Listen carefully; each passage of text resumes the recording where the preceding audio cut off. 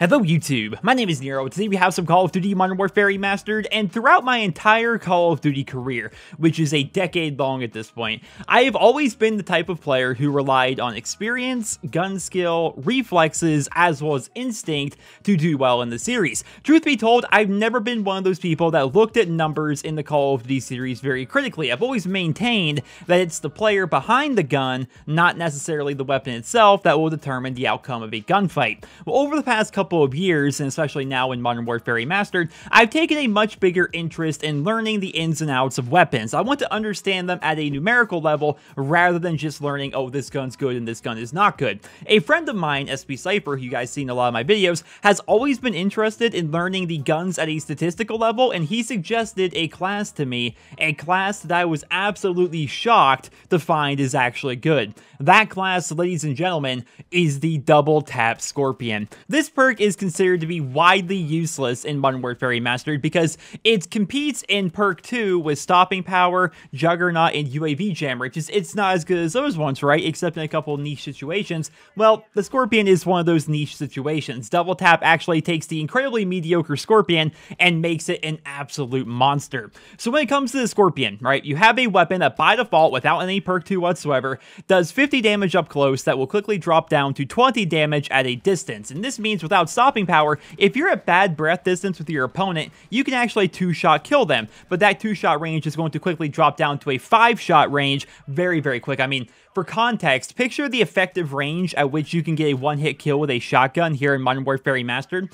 The range where you drop from 50 damage with a Skorpion down to 20 is about half the effective range of a one-hit kill shotgun. It's very, very close. So picture maybe 5 meters or something like that. So what this means is very up close, you can kill them in 2 bullets with a Skorpion. If they get like 5 meters away from you, it now drops down to 5 bullets, which is incredibly bad, which is why people consider the Skorpion to be one of the worst guns in the game. Like, at shotgun range, you need to actually put 5 bullets into them to take them out, whereas most other guns at that range, they can kill you in 2 or 3 shots. That's why the Skorpion is so bad. Double Tap will fix all of that. So what Double Tap on the Skorpion does is it increases your fire rate to about 1,200 rounds per minute. For context, this is actually comparable to the Skorpion Evo from Black Ops 2. The damage is even comparable, and honestly, if I were given the choice between the COD 4 Skorpion with Double Tap versus the Black Ops 2 Skorpion Evo, I may pick the COD 4 one because it kills incredibly quickly and it has no recoil. The saving grace for this setup is the fact that even with the increased fire rate,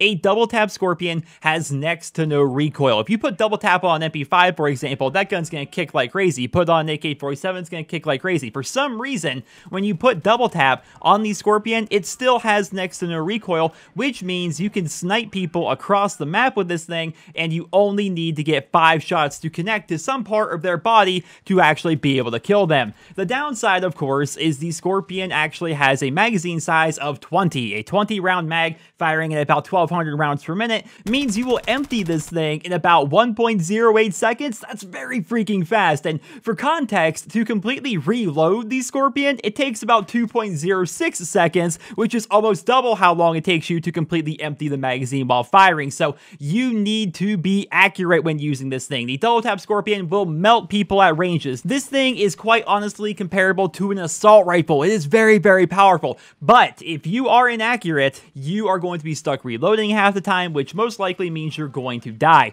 Also note, you cannot reload cancel the Skorpion pretty much, right? A lot of people on a lot of weapons will reload cancel. This means like if you're reloading your MP5, as soon as you see the ammo go back into your magazine, you can sprint or YY to cancel the actual animation itself to get yourself back in the fight. It's something you see a lot of good players doing. Well, the Skorpion doesn't do that. You have to actually wait for you to basically cock the thing back at the end to get the ammo to actually go into things, so there's no reload canceling, which means you're stuck watching this thing reload. So this means, once again, you need to be incredibly accurate because the reload is going to get you killed a lot of the time. But if you can use this weapon effectively, it is quite honestly one of the best weapons in the game in my opinion. It's so freaking fun to use. It melts people up close. It is basically an assault rifle at a distance. It is very, very powerful. This is going to be the class I recommend for your Double Tap Skorpion setup. Bandolier, Double tap, steady aim. Bandolier is great for a class like this because you are going to be burning through an insane amount of ammo. Again, you guys saw it takes you like just over 1 second to completely deplete your entire magazine,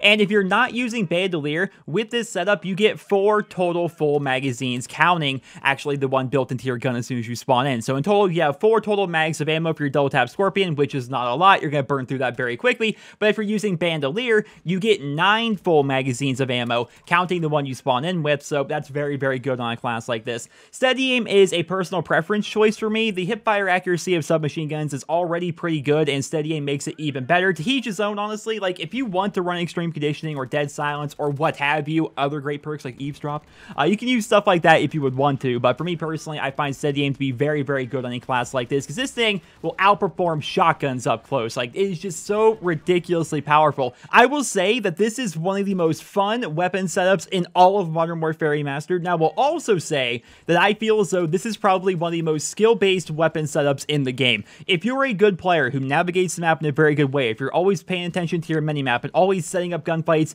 and giving yourself a position of advantage, you are going to do very well with this setup. But alternatively, if you're not that great of a player, and if you're somebody who maybe struggles to do well or maybe has bad accuracy, you're going to have difficulty using this setup, because the Skorpion with double tap is a very skill-based setup, at least in my opinion.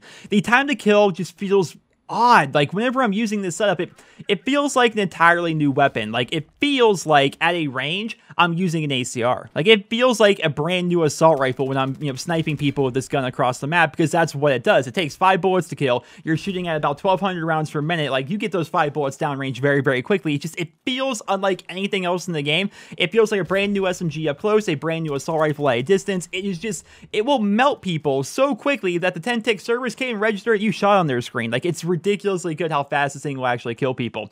Give the Double Tap Skorpion a chance, and I think you guys will be pleasantly surprised. One side note I would like to give you guys before I end off the video is that it was actually leaked a while ago that 9 new attachments are going to be coming to Modern Warfare Remastered in the future. They are in the game files, and some of these new attachments may actually make this class even better. You guys see right now, by default, I'm not actually using any attachments.